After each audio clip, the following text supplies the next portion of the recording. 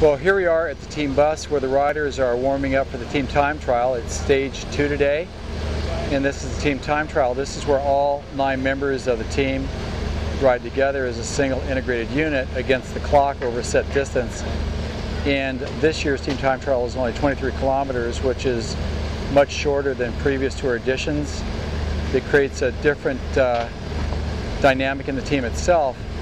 And the most important thing about the team time trial is that to be successful, the team has to work together as a single coherent unit to be able to put the best effort forward. No longer does individual talent really guarantee any success. It's all about the team's ability to be able to work together, which makes this such an extraordinary event. And in regard to team, and a family is a team, a business is a team, there are 3 different elements that are extremely important to have that allows a team to be able to function at its best. And the first and most important element is agreement. There's got to be agreement between all team members of exactly what the objectives are and what people's roles are. And when we have that level of agreement, then it's possible to be able to create outcomes that are not possible by just the addition of the team talents alone. And most of the team members here have really been selected to be part of the tour team,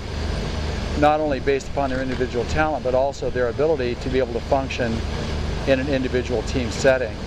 They have the ability to be able to give up a part of themselves on behalf of the team that allows them to transcend themselves. And one of the challenges that all teams and all organizations and businesses and families have is that if there's a little bit too much self-interest, then what that does, that compromises the entire effort, because it's impossible without everybody being in agreement to be able to put in a top performance. It's absolutely impossible. So agreement is by far the single most important element in terms of creating the maximum team effort. Another ingredient that's necessary here in terms of creating best team cooperative effort is also technology. It's extremely important that new and innovative technology be part of every dynamic, whether it's a family, whether it's a business, whether it's a professional sports team. Because if we have great agreement but we have no technical skill and we don't have the latest technical innovation, then we're going to give up something in terms of innovation to other teams and other people. So the bicycles that you're looking at here, in terms of development costs, wind tunnel testing, etc., are valued in excess of $200,000 each, which is an amazing testimony to the commitment that the teams have in terms of creating performance excellence. Another element in team dynamic is the element of reality, and the reality that I'm talking about here is that each and every year the riders are a year older physically and mentally, and they also have additional team staff that may have changed during the off season.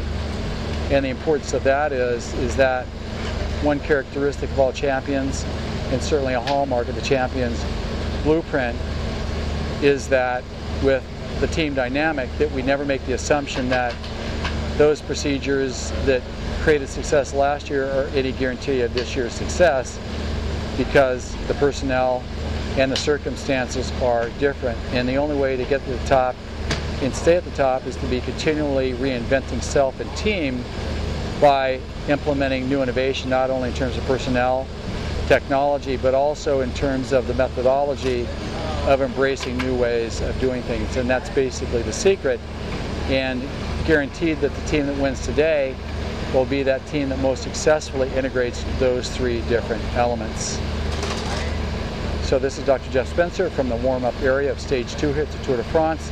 The team time trial saying please check back often for new tactic updates, and until then, ride big and ride strong, and we'll see you on the road.